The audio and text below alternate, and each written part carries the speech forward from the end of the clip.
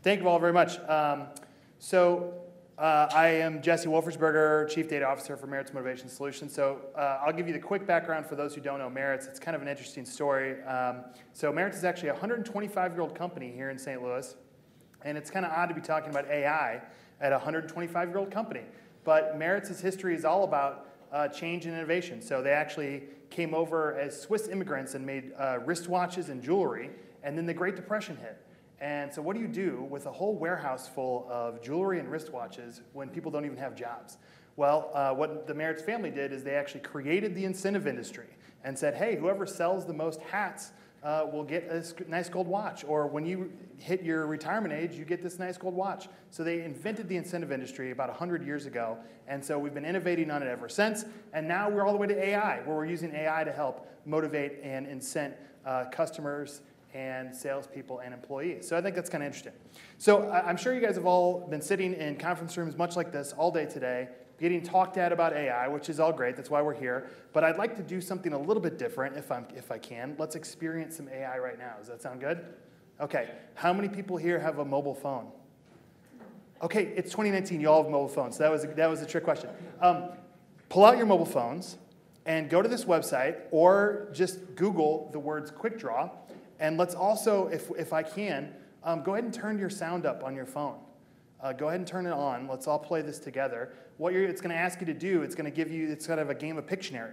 So you're going to draw what the prompt says, and the AI is going to try to guess what you were drawing before you're even done drawing it. So let's all take maybe 5 minutes here and see if we can do it. When you get done, let's see, we'll hear, and we'll see when people get in there yet. Anyone?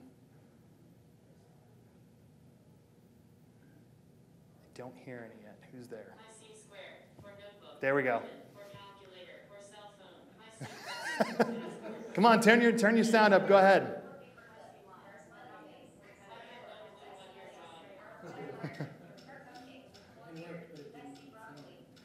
So you have 6 rounds. So when you get done with your 6 rounds, go ahead and raise your hand and shout out how many you got right.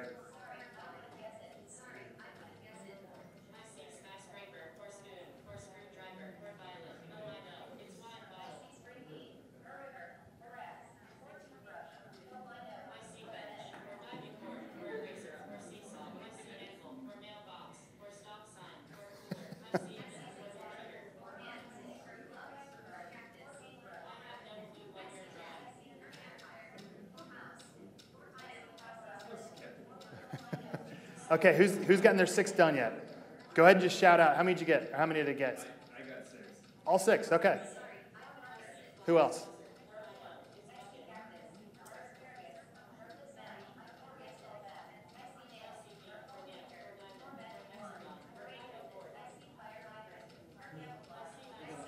All 6.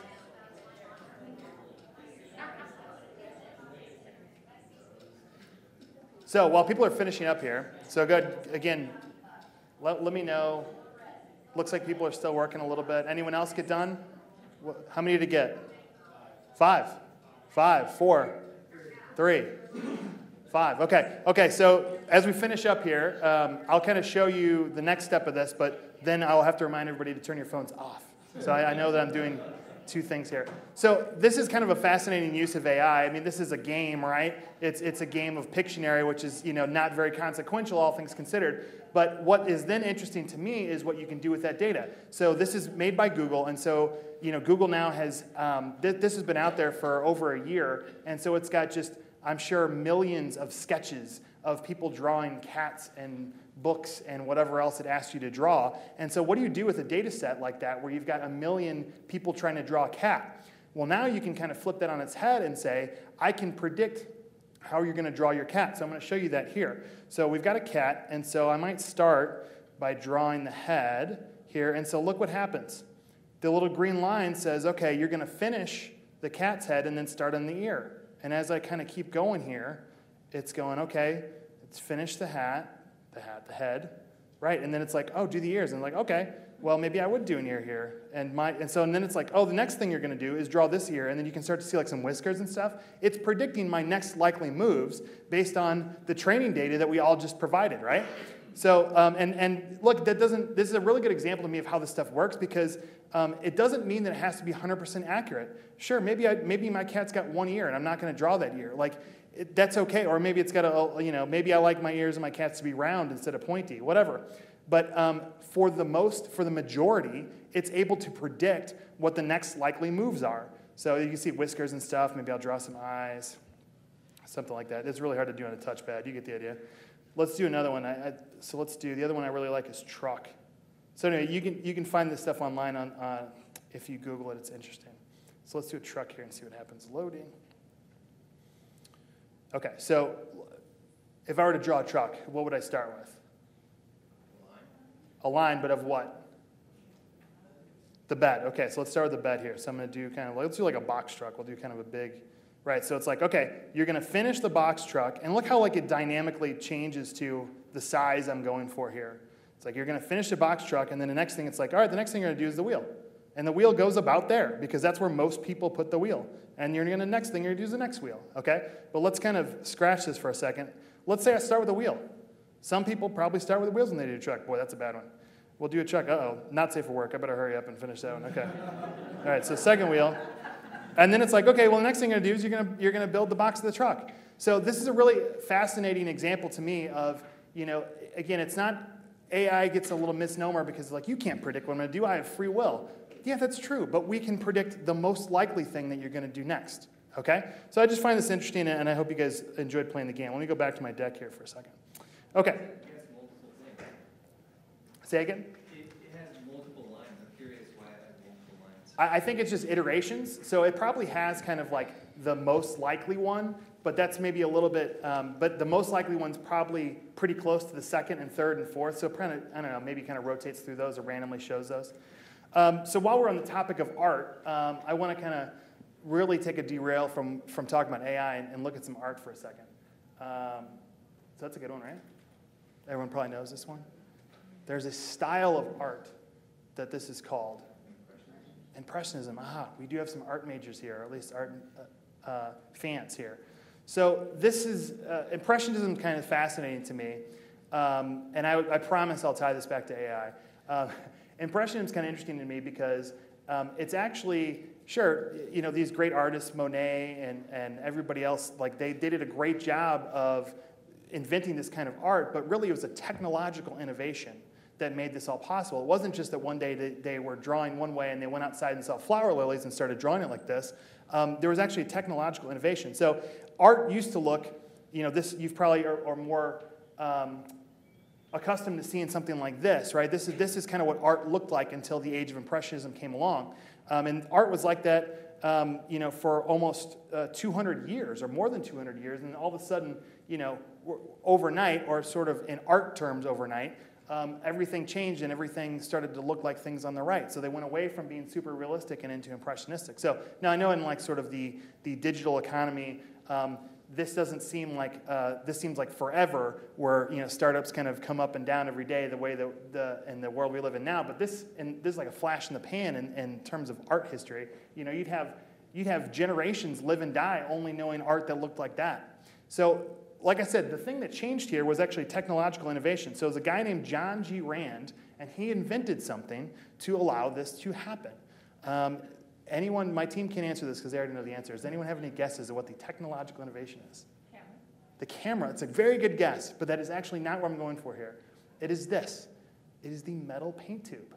So he invented the metal paint tube, and it's one of those things where you go, I kind of always assumed it always existed, right? Like can't even really conceive of what they carried paint in before that. Would you believe it's animal bladders? So before the metal paint tube was invented, they would actually take like a pig's bladder and they would fill it with paint, and then what you would do here is that around the top, you would actually prick it with a tack and kind of squirt out the paint that you want, and then you'd kind of put the tack back in to the same hole you did, but like, that's not a seal. That's not really gonna work, and so it's really messy, and sort of you never really can seal it right, it all dries up. So this innovation was fantastic because all of a sudden, and we still use them today, all of a sudden, your paint won't dry out. It's resealable. So if you need a little bit of like a really unique color, that's not something you would do if you think the rest of it's going to dry out. But if you can just seal it back up, yeah, make a little bit of that really interesting color. It's portable. You can actually go to where the flower lilies are, bring your paints, go draw out in the wild, not just in a studio. And, I don't even have to probably say, but it's not messy. Imagine walking around, going down to the water lilies to try to paint with a pocket full of pig bladders that are all half open, right? So because of this technological innovation, it enabled these artists who, look, they would have been great. Monet is going to be a great artist no matter what era he's born in, but he had access to a different tool that people before him didn't, and so that allowed him to become this great famous artist, okay? I promised I would bring it back to AI, so here we go. AI is the metal paint tube. It is a technological innovation that we all now have access to. So it exists, it's out there, people are doing cool stuff with it, and you're the artist. And I double down here and say, yes, even you. What we need now are people who have interesting ideas of what to do with AI. So we're not asking anyone in here to be John Rand and create the AI, create the back end. Maybe some people are good at that kind of stuff, but that stuff's already there. What we really need is interesting uses of AI. So I want to talk about that during most of my talk today. The data is everywhere. The AI algorithms are essentially free. So there's not a huge barrier to entry on this. Imagine a world where someone like Google patented AI. And in order to do AI for your business or your personal use or anything else, you had to pay them some license fee. We would not be able to innovate nearly as fast in that world. But it's all free. It's out there. It's open source. So we need creativity. We need people who have interesting ideas, maybe even people who are not data scientists, not engineers. We need people who are in the businesses and even outside of businesses to have interesting ideas, okay? So I'm going to walk through that and walk through what we do at Maritz with it and sort of in general. I want to have a kind of a quick aside because I give a lot of AI talks, and invariably there's somebody in the audience that looks like this guy. Sometimes it's me. And they usually raise their hand and say, oh, you're talking about machine learning. You're not talking about AI. Or you're talking, they get really, down in the weeds in the definitions. And I think that's really unproductive for our entire industry. I think that, that's sort of a gatekeeping type of thing that the data scientists don't want the business people or don't want the creative people to come in. And so they put up these walls and they say, you don't even know what you're talking about. That's machine learning. That's completely unhelpful in my opinion. I think we should embrace the term as it is. And so my definition looks like this. It's a family of algorithms and methodologies that is always growing. So we will never get to the end of it. And this includes things like machine learning, deep learning, natural language processing, computer vision, and robotics. So, this is my, small soapbox I will get on is let's sort of, make friends with folks who want to get into this field, and let's not put up walls with terminologies and I know more than you kind of stuff. Can we agree on that point? Okay. So how are we using AI? So how, I will not say that we are Monets, but I do think we have some interesting use cases of what we're trying to do. So actually about a year ago, I spoke at this conference and I talked a little bit about the seeds of this program. And so now it's a year later, we actually have this thing completed and we've been all over the place, including the New York Times. You'll see my ugly mug accepting an award for this.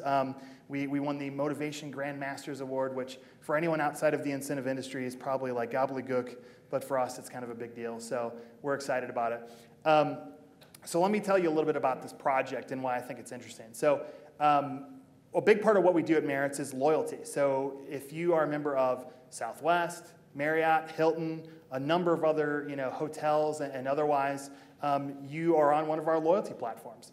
And so typically, if you earn a lot of points or even a few points and you want to use them for room nights or merchandise or whatever you want, there's kind of a barrier. How many people, by show of hands, know their balance of their reward points just off the top of their heads? Okay, nobody. How many people have checked their reward balance, like how many points you have in your favorite loyalty program? How many have checked this week?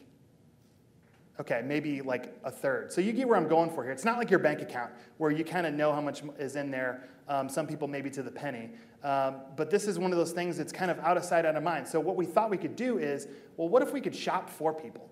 What if we could predict what someone is likely to redeem their reward points for and then kind of serve them up with that message so that they don't even have to shop? If I know that you're likely to use your points for golf clubs, well, I could just give you an email that says, hey, here's our newest golf clubs, right? Or if I know you're going to use your points to travel, I could say, hey, here's your points for travel, or a gift card, or even cash. So we'd say, hey, we think that you're someone who's going to use your points for cash. Here you go. Here's the denominations. Click the button.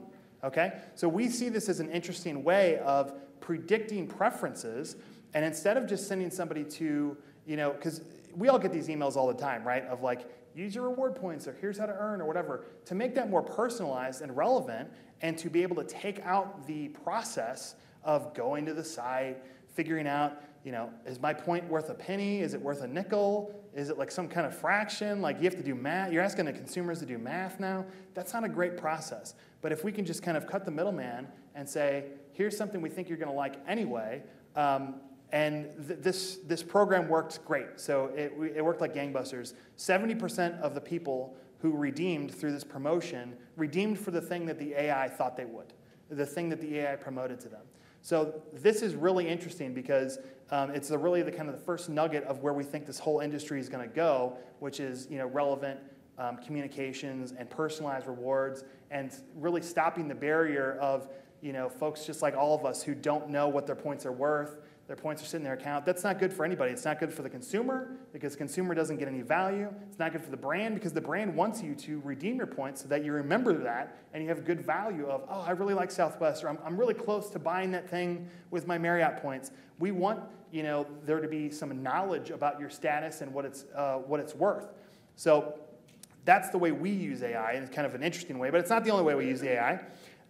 We use AI on kind of mundane things, or maybe to outside the industry mundane things every day. So we would forecast market demand. One of our clients is a roofing company, and so we forecasted market demand for roofs, and something like weather is really critical when you're forecasting demand for roofs. So that's something that AI is really good at. Culture intelligence, so understanding the words that are used in your we have an employee experience platform where you can give points to other employees, and you can put comments of, hey, great job, or one of my teammates will say, great job at that presentation, you killed it.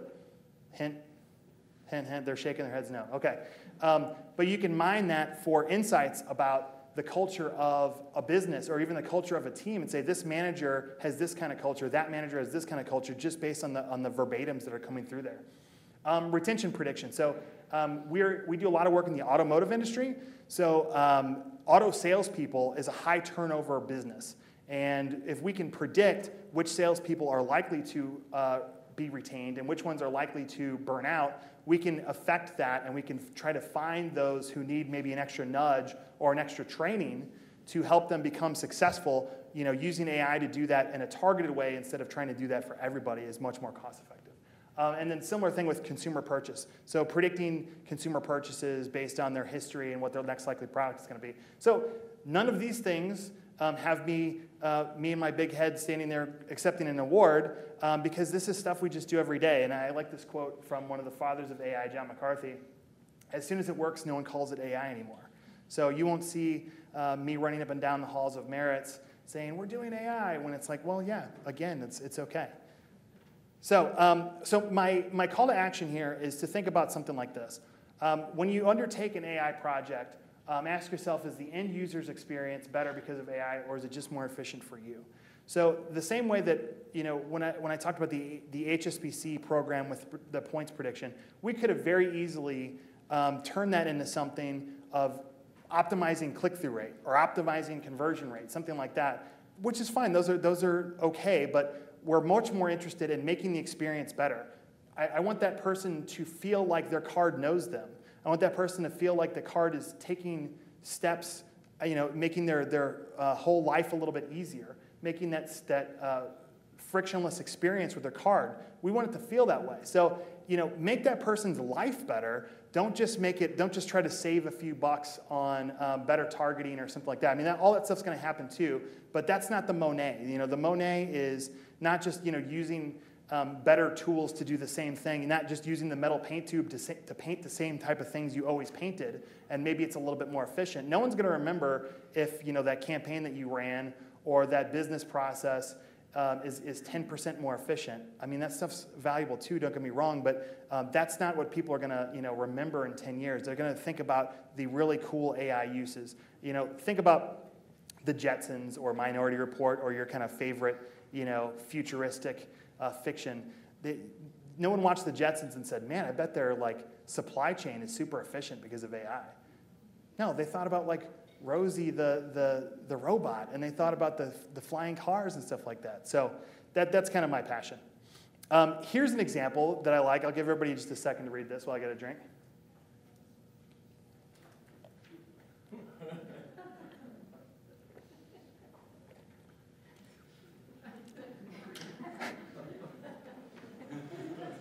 Right, so this is kind of the negative case of what I'm talking about. This is an algorithm which attempts to maximize, if you can kind of, I don't have insight into the Amazon back end, but if you think about what this algorithm that they are doing is trying to do, it's maximize, purchase habits. It's not saying fix this person's problem or give them, recommend a product that they may like next.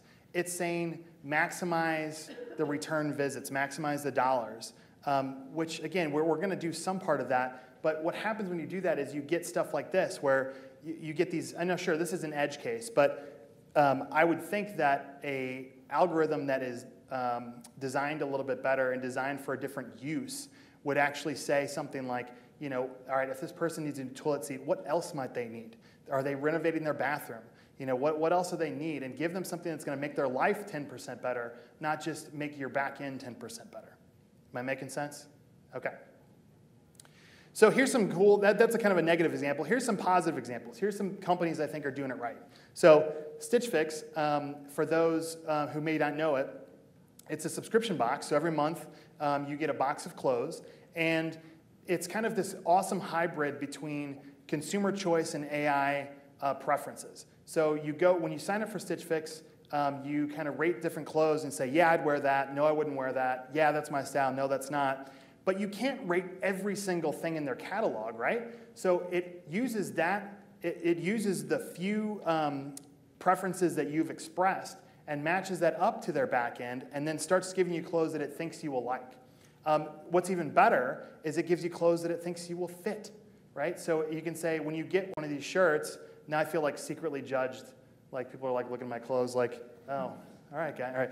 But you can say, oh, these sleeves are too long, these sleeves are too short, and it kind of builds that into the algorithm so that it knows how that brand of shirt fits you now. So this is a good example of using AI to make my life better, not necessarily give me the cheapest clothes possible. Here's another interesting one. So I got this reminder one day, dropped my daughter off at school, and then pulled up Waze to see how the traffic was going to work, and it said, hey, would you like to set a reminder to check your car once you get to your destination? So now there's kind of a dark context here, which is obviously leaving kids in the car. But the fact of the matter is this happens in the U.S. every year. You read a story about this. So what Waze could have done is said, hey, I see that you clearly have. So now it's got a signal that I have a kid, right? Because I dropped, I was at school, I made a stop. It could give me ads for toys or diapers or clothes or whatever. It's trying to make my life a little bit better, maybe a lot better, right? It's saying, maybe you don't do or do not need this reminder, but there's no doubt in my mind that this is an interesting use of using AI to try to make my experience better, try to make my life better. This is Monet. I can do this, and I did not have the ability to do this before because I did not have the computing technology to do it, but now that I can, what am I going to do with it? And you could try to sell me new car seats or new baby clothes, but instead you're trying to make my life a little bit better. I think that's interesting. Here's another interesting one. I'll read this because it's a little bit small. So we went out to a wedding one night, had a few too many drinks, and the next morning I get this on my Fitbit. It says, alcohol has a negative effect on the amount of REM sleep you get. That sleep stage helped you really blah, blah, blah. So again, so now think about the back end of this for a second. It knows that I was drinking last night. That's a pretty interesting signal, something that we could never have had before AI. Now, what do you do with it? I don't think this is maybe the peak use of this, just letting me know, yeah, I know that I don't sleep well when I drink, okay, like newsflash. But I think it's an interesting kind of, first step towards something more interesting. It's a first step towards, okay, if you know this about me, you know the signal here that I was drinking last night, can you order some Postmates biscuits and gravy to my house? That'd be pretty nice. Something like that would be a little bit better. But anyway, I just think it's an interesting signal. I'll give you one more. So I'm a huge fan of Google Photos. The two companies that need to start paying me when I do these talks, Google's one, Stitch Fix is the other one. So I'll give you my Google Photos spiel here. So this is my eldest daughter. We went to the carousel at the mall one day. And so this collage was made by Google Photos for me. So when I logged into Google Photos, the folks who have Google Photos are like, duh, at this point, but I give this for folks who maybe haven't seen it. It made this collage for me. So it understood that these photos were taken in the same context. It laid them out in a mostly interesting way, probably the same or better as I would do it anyway, and it did this step for me. So instead, sure, are there a million programs out on the web that can make collages for you? Yeah, there are, but it proactively saved me time. So the same way that I'm trying to do the same thing at Maritz, we're trying to save you time of what you're going to do with your points. It did the same thing with photos. I think it's pretty interesting. Here's another example. So Google Photos, it noticed that I took a photo with my buddy Jeff. So it recognized his face and said, send this photo to Jeff. That's pretty interesting. So it recognized the face, and it's giving me the notification. Again, could I have sent this photo to Jeff on my own? Absolutely. Maybe I would, or maybe I didn't, or maybe I wouldn't. But the idea of having it be in a one-push, frictionless thing is a pretty interesting use of AI, and I think that's cool. So last one, and I think this is kind of fascinating to me. So this is my other daughter at a birthday party, and she's doing a slide on the bounce house. So again, this is from Google Photos. I took like a 2-minute video of her doing this, running up and down several times, and I get a notification that says, hey, we've made a new GIF for you. And so let's kind of unpack how this GIF came to be for a second, because for some of you who my wife would fall in this category, she's like, this is boring, don't talk to me about this. But for the data nerds in the room, this is kind of an interesting kind of step here. So of the 2-minute video, it took kind of the most interesting, like 30 seconds or less, 15 seconds maybe, right? It then had to, what do you notice about the speed? Right, when does it increase and when does it decrease? Decrease is going down, increase is going up. Right, so it understands that the interesting part about this video is her going down, and it speeds up when she goes back up, right? If it didn't know that this was a slide, and it just created a GIF out of action, it would be going the same speed up and down. Or maybe halfway through, it would go fast or slow. But it exactly knows when she's going up and when she's going down. So in order for that to be true, it takes a 2-minute video, finds the most interesting clip, understands that it's a slide, and then affects the GIF to make it the best GIF it can be. That's a pretty interesting sequence of events. And again, on my soapbox of using AI to make your product better, right? Google Photos is now a better product for me because they're using AI in the background. They could have just as easily, again, I've got kids, hey, birthday party, like here's an ad about birthday parties. They could have easily tried to turn this into a short-term dollar, and maybe they are with some ad targeting or something, but they're giving me this for free. I think Apple would have been like, would you like $1 for the premium photo package? Like, I think Google's doing kind of some interesting stuff here. So is that interesting, or do you guys fall in the category of my wife where she's like, shut up already? Okay, I see some nods either way. Okay, so that's kind of my rant about how I think we should use this stuff for good. I want to give you guys 6 questions to take back to your companies and start to think about how we're going to use AI. And for the folks, the note takers and the photo people who take photo slides, great stuff. I've done you a favor. At the end of all of this, I've put them all on the same page, so you don't have to try to take pictures as we go. I will give you the summary page at the end. You can take a photo. Okay. So question number 1 is the thing we just talked about. How will you use AI to improve the lives of your customers? I think that's the most important question. That's what I've spent the first half of this talk talking about. If we're sitting here talking about supply chain and media optimization, that's all important stuff. That is not going to change the world. That is not going to change your business. That's not going to defend you from the 2 guys in a garage somewhere who are building a startup to disrupt your company. Okay? The stuff that's going to be really interesting is using AI to really, again, be that Monet, do something that you could not have done before. I will put a bullet on that point with my little stupid Drake meme here. Don't use AI to squeeze margin, use it to increase utility. Okay, a couple giggles, that's good. Thank you. Okay, so question number 2, does your data play well together? So this is really important. As mentioned in my bio, I'm a big baseball nerd. And so, when you Google like AI, as I'm sure you've seen in presentations today, I guess AI is like a big blue robot. Is that true? I'm not sure. What if I told you that the real AI was this? Right? This is the real AI. You have to have a user ID that you can track people across touch points. Otherwise, you will never get these end-to-end streaming things where I can go to my hotel and it's already checked me in, and I go to my room and it's got the bed untucked the way I like it, and it's got my favorite drink on the table. In order for it to do all these things, you have to have a user ID that can track me across these. So I mentioned I was a baseball nerd. Here's my kind of thought experiment for why this is important. So let's say Mike Trout, when he's playing on the road, his user ID is Mike.Trout27. Let's say that's true. And then when he plays at home, he's Trout M27. Does this sound familiar to anyone who's got user IDs out there, right? Like the common key. So to the AI or to any analytics you're trying to do, these are two different people. So this is a big problem and something that if you have not already put a lot of thought and effort into, I would definitely recommend. Question number 3, what software are you picking?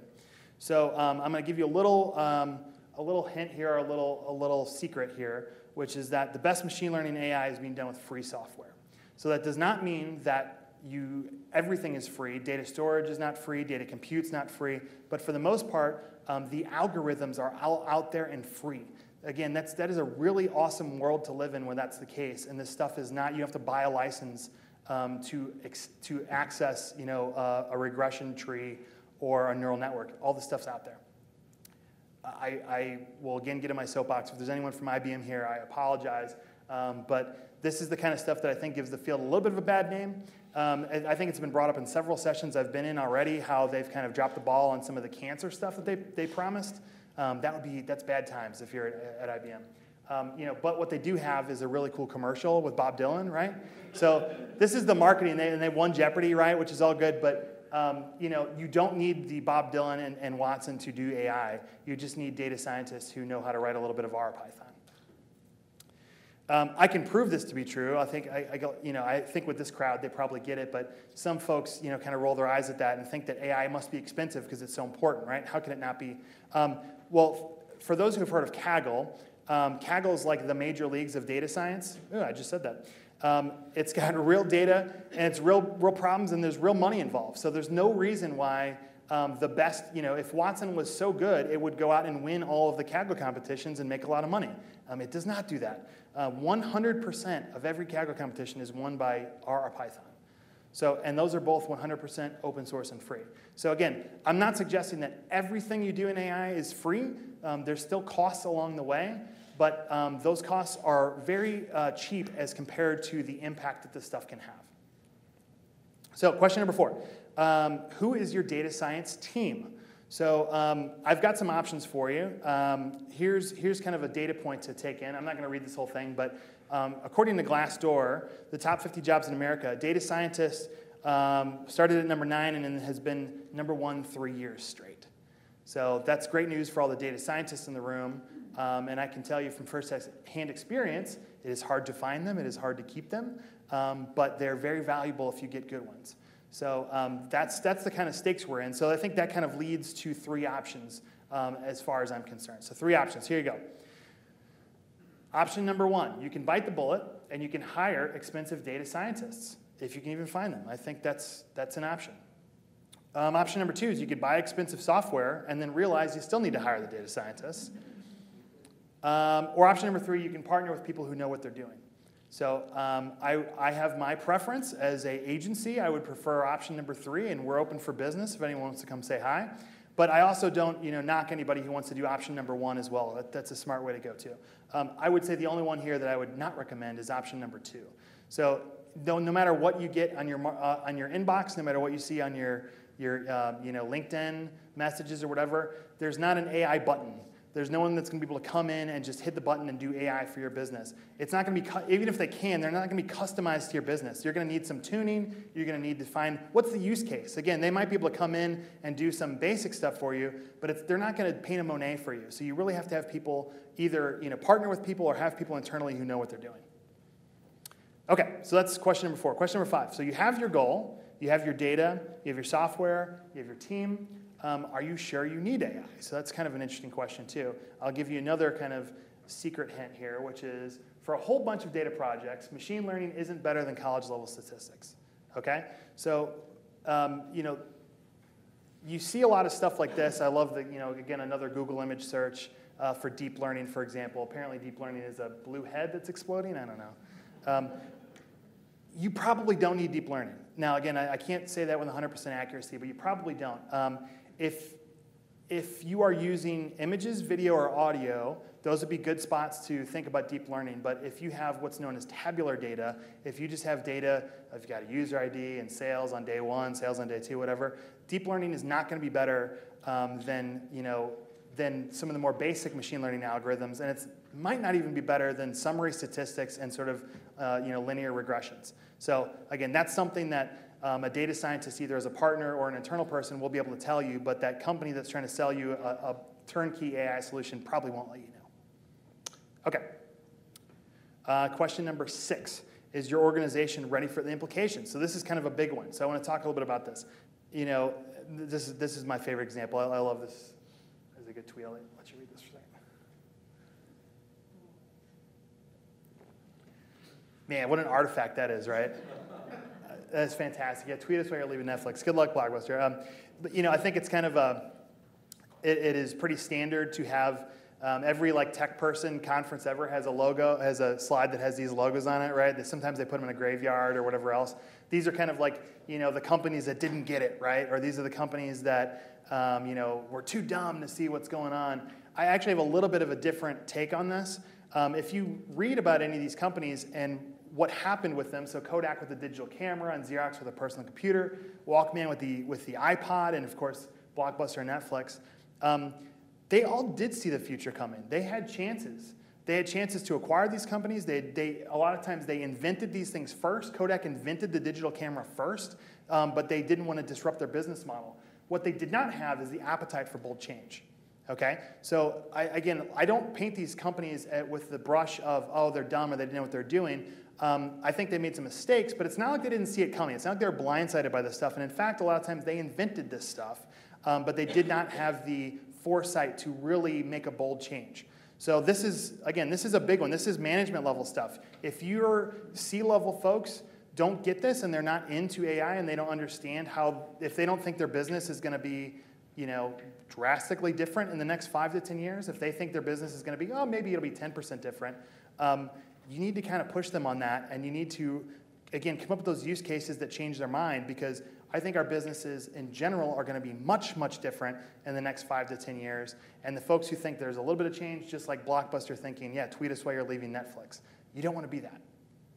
Okay, so I promised that I would put these all on the same slide, so this is a good time for folks who want to take a picture. And I've underlined the first one because I spent the most time on it, and I honestly think this is the most critical question. The rest of the stuff is it's almost details. If you understand what you want to do with AI and how it's going to change the lives of your end users, you can figure out how to get the data right. You can figure out the right data team. You can figure all this stuff out, but you really have to have that North Star. You have to have that thing that's going to change your business. That's the key. I see a couple cameras left. I'm going to wait. I don't want to. Okay, there we go. Okay. How am I doing? Good? Okay, so I've got, how much time do I got left? About 10 minutes. Okay. I'm going to run through, I kind of had this last section at the end that was kind of, depends on how fast I go. I'm going to run through it, and then we can take a few questions. So this stuff is sort of not related to anything I've talked about today. This is time for something completely different. But I just want to give you guys a sense of some AI stuff that I'm keeping my eye on. I think it's pretty interesting, and maybe you guys could take back as interesting examples. Okay, so Lyft, Postmates, Seamless, Uber, the sort of sharing economy I think is really interesting. And so we're seeing, I'm keeping my eye on this because this is the first time that actual humans have algorithmic bosses. Your boss tells you where to go, who to pick up. It tells you how much you're going to be paid. And so there's some interesting dynamics to this. So over 70% of the on-demand workers use 2 or more apps at the same time. And I'm sure you guys have all seen this. If any Uber's ever picked you up, they usually have the Lyft sticker in the window too. So you have like 3 or 4 different bosses that you're working for at any given time, and you're going to go to the one that's going to pay you the most. So on the one hand, as an economist, I think that's kind of fascinating because it's like this true economy of wherever my work is needed the most, I will go get paid the most for it. So that's great. But what happens if what happens to your loyalty to your company, right? You probably don't have it. If you're working for 4 companies at the same time, you probably don't have loyalty. What happens to your kind of rights as a worker? These are all things I'm kind of interested in. Also, we start to see the humans kind of push back against their algorithmic bosses, and I think this is going to be an interesting dynamic to watch over the next few years. So one of the things that people do when they drive for Uber or Lyft, if they go to a neighborhood that they don't want to pick up, they turn off their phone. They turn off their Lyft app or their Uber app, and they wait till they get to a nicer area and then turn it back on. So from an algorithmics perspective, that's kind of a problem, right? Because the algorithm just sees them go off. They don't really understand why. And so it's maybe harder to get folks to drive from certain areas. Another thing that happened, this was in the UK, the drivers all got together and they did this kind of interesting thing where they coordinated a mass off. So they all turned off their Uber apps at the same time. So what did that do? It triggered the surge pricing because the algorithm noticed that there weren't enough drivers on the road, so it wanted to get more people on the road, so it triggered the surge pricing. So then they all turned it back on, and they all got surge pricing for the next hour, right? So this is an interesting space of like humans are trying to do this, and they're trying to outsmart the algorithm's trying to maximize what it's trying to do. Fascinating. Okay, here's another website. Let me pop out and do this one real quick. Has anyone seen this yet? The AI faces, thispersondoesnotexist.com. So what this does is it generates a face on demand. Every time you refresh the page, it actually generates a face. So all of these people, this is not a real person. This is an AI-generated face using a neural network. Looks like a politician, maybe. Now, if we're lucky here, we'll get kind of a weird one. So like, look at the hat. So sometimes the accessories, the hat, and the people in the background sometimes end up looking kind of weird. Oh, here you go. This will be weird. Yeah, like what's going on over here? No idea. That's terrifying. I'm not going to sleep tonight. Okay. You guys get the idea. So this is the website's called thispersondoesnotexist.com. I think it's just kind of, it's shocking at how good it's getting at these things that we never thought it would get good at. Okay, a couple more, and then I'll take some questions here. Okay, StarCraft. So people may have seen this before. For a long time it was, AI will never beat someone at chess. It'll never beat the best chess player in the world. And then once it did that, it'll never beat the best Go player in the world. And Go is this Asian board game that's like, exponentially more complex than chess. And it did that. And then now it's like, well, it'll never beat the best human players at StarCraft, because StarCraft is an online video game. And it takes planning, and it's a big board with unlimited number of pieces and moves. It's not like Go or chess where there's a defined number of options. So this is kind of fascinating. So AlphaStar is a Google company, and so for the first time, this is actually what it looks like in the back end. These are representations of what the AI is seeing. So you've got things like what it's trying to build and what its outcome prediction is. And so it has not yet beat the best human players, but it has beat some professionals. So this is kind of a fascinating thing. And the thing that I'm most interested in is this. So the human StarCraft players are best known for their reaction times, and they're best known for actions per minute, APMs. So if you look at this guy's left hand, this is a pro. I mean, it's like superhuman, actions per minute, and the best ones are just crazy. And so when I first read this article about the AI beating the best StarCraft player, or beating some StarCraft players, I thought, well, yeah, that's kind of dumb. Like, of course it can. Computers can do things faster than us. So there's no question it's going to be able to do this. But what happened is interesting. It actually moved slower. So it had less actions per minute than the 2 human players. So AlphaStar's in the blue, and the other 2 are pro-humans. It actually did less actions per minute because it was more precise, and it actually understood the strategy of the game better than the humans could. So I was shocked to learn that. It was not just sort of raw power that did it, or raw horsepower. It was actually intelligence. So it's kind of fascinating. So I think this is my last one here, and I'll kind of end here. People may have seen this too, but this is just really fascinating to me. I'm going to go and play this. So let's go back to this example. Let's say you want to ask Google to make you a haircut appointment on Tuesday between 10 and noon.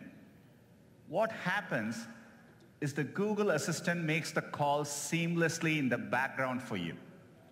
So what you're going to hear is the Google Assistant actually calling a real salon to schedule the appointment for you.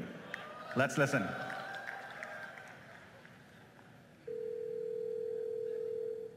So how can I help you? Hi, I'm calling to book a women's haircut for a client. I'm looking for something on May 3rd. Sure, give me 1 second. Mm-hmm. Sure, what time are you looking for around? At 12 p.m. We do not have a 12 p.m. available. The closest we have to that is a 1:15. Do you have anything between 10 a.m. and 12 p.m.? Depending on what service she would like. What service is she looking for? Just a woman's haircut for now. Okay, we have a 10 o'clock. 10 a.m. is fine. Okay, what's her first name? The first name is Lisa. Okay, perfect. So I will see Lisa at 10 o'clock on May 3rd. Okay, great. Thanks. Great. Have a great day. Bye. So yeah, I think you guys kind of noticed, but like the most interesting part in that, right, is the fascinating. So I will leave you with this, which is let's make a pact here between us to use AI, not to just make things 10% better, but let's use it to do things that were never possible before. So AI has never been able to make a human conversation before. So let's use it to do that, not just kind of make all of our little processes 10% better. That's not going to change the world, but stuff like this is. Okay? With that, I will say go paint. Thank you.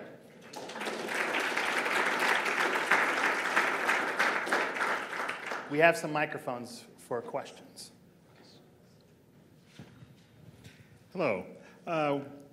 Over the course of time with you guys integrating AI into your business, what's been the biggest challenge you've had culturally with your staff getting up to speed?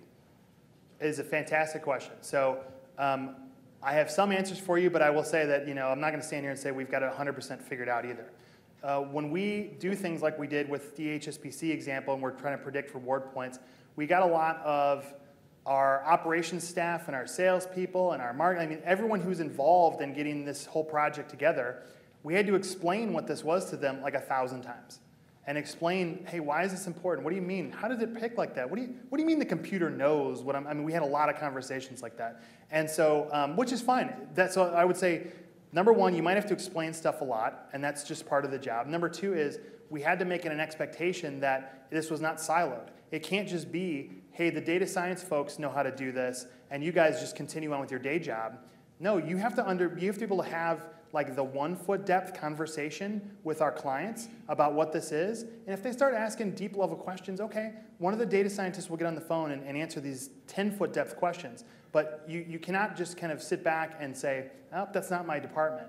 We all have to understand how to use these vocabulary terms. And again, the thing of AI and machine learning, all that stuff is stuff I've done internally to say, it's okay for you to say AI, and here's why. Here's what machine learning is. Here's what deep learning is. We have to educate the whole company on what this stuff is. Not everyone needs to be able to write our code, but they have to be able to kind of have these conversations. So a great presentation, really. Thank you. Good job, appreciate it. So there's a big question for on our side. When you have a lot of people that said, okay, I want to have these new things, and I want to have this technology, and then how are we going to bring along the other half of the people who say, I don't want you watching that I was drinking last night, or I don't want you, sending me different things. How are we going to really solve that? It's a great question, and I think a lot of times, like when I play the Google video too, and maybe in this room too, I would say probably less so than most because it's an AI conference, but there's a little trepidation of, that's a little creepy, right? I think those are questions and discussions that we need to have, and we just have to put them out in the open. What I will say is that in terms of privacy and sort of the creepiness of this stuff, I think that's a generational question that I'm glad that we're having it here, but I don't think our kids will ever have. I don't think that our kids are going to grow up with this stuff. They're never going to ask why. It would be like when you grow up saying, "Hey, why is there a commercial between this show?" You just grow up with it. Commercials are in between shows. It's just what it is. So that being said, I don't think we should wave our hands over it and not address it.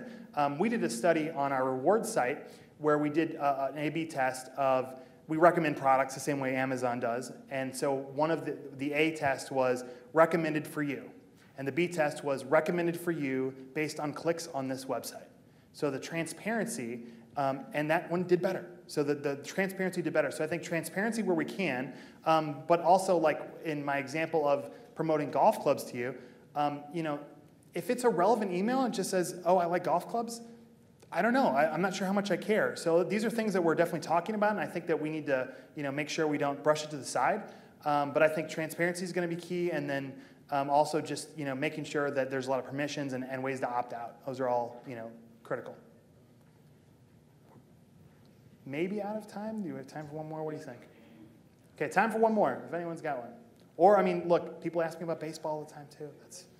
That's okay.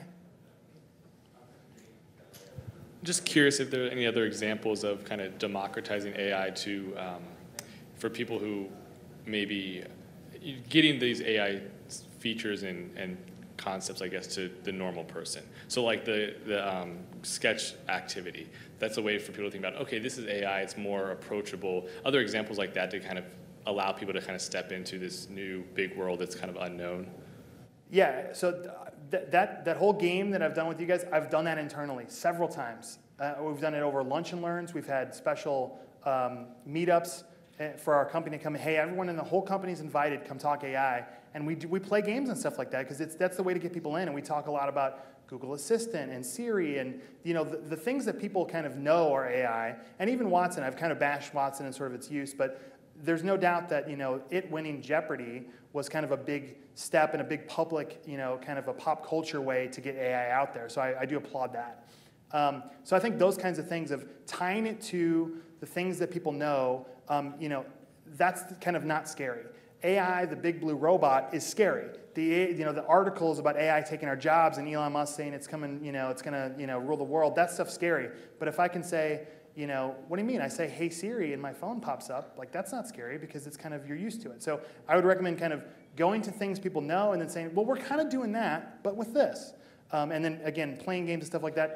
That website, Amazon, it's AI Experiments with Google or Google AI Experiments, some combination of that, actually has a whole bunch of stuff like that. I think that's the best one, but it's got a whole bunch of stuff like that, and those can be great icebreakers for either clients or partners or coworkers who maybe don't know anything about AI and want to experience it. So, good question. I think we are out of time. Thank you very much.